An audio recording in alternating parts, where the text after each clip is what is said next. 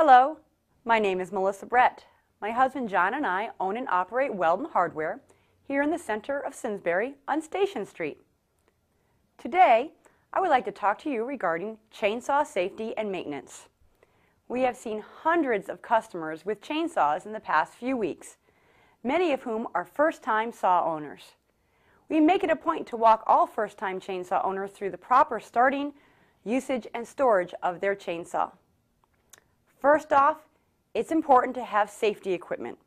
We recommend a helmet system consisting of head, face, and hearing protection, eye protection, thick work gloves, chaps, and steel-toed work boots. This may seem excessive, but we have heard of too many people having one slip and serious bodily damage. Now, each brand and model of chainsaw is slightly different, so I'm not going to walk you through on how to start your chainsaw. We strongly suggest you read your user's manual completely before you start using your new saw. A huge issue for first-time users is that they do not tension the chain on a regular basis while using the saw. If the chain is too loose, it will come off. If too tight, the chain will bind and overheat. All chains stretch with use. In these two pictures, you will see a saw with improperly loose chains. Do not run your saw with the chain this loose. Damage can occur either to the chain, the bar, or you. If the chain is hanging at all from the bar while not in use, it's too loose. Refer to the user's manual of your specific saw. There are different ways for a chain to be tightened, all based off the brand and model of your saw. Now in this picture, the chain is properly tightened. When you pull up on the chain, it barely rises, showing the drive links. If you're not sure how to tighten your chain, you cannot find your manual, bring your saw to your local power equipment shop, such as ours. We'll show you how. We recommend that every user have at least one extra chain for their chainsaw. That is because a chain can become dull very easily. Accidentally hitting the dirt, rocks, or nails can instantly dull or damage a chain.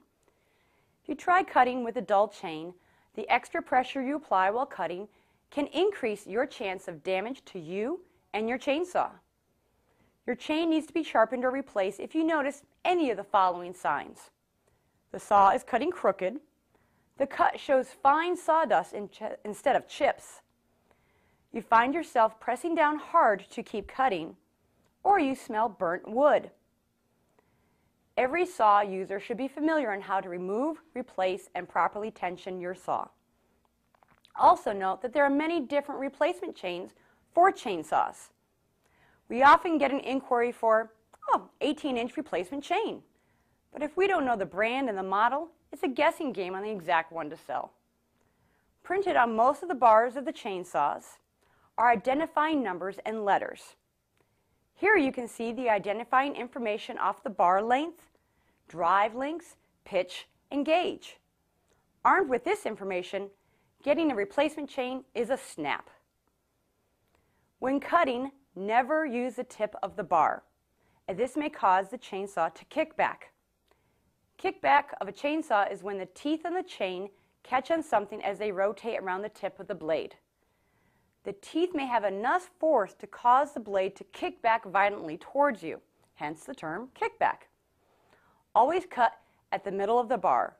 Don't saw with the tip. Now, today's fuel is a huge issue, especially for small two-cycle power equipment like chainsaws. We have found an incredible product that will eliminate the need to dedicate a gas can for your two-cycle equipment, buy the special two-stroke oil, treat the fuel with fuel stabilizer, and so on. True Fuel is a product that is pure gasoline, a minimum of 91 octane with no ethanol added, along with the proper two-stroke oil added, as well as fuel preservative. It is already mixed to the precise ratio of your equipment needs. All you have to do is pour. No measuring, no cleanup, and with the vapor-tight seal and child-proof cap, no worries either.